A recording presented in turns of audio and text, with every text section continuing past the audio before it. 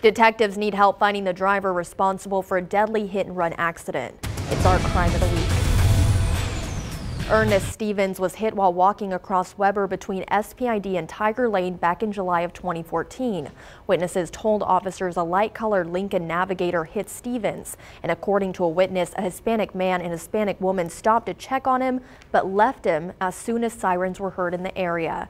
If you have any information about the death of Ernest Stevens, please call Crime Stoppers at 888-TIPS. An arrest could earn you a cash reward.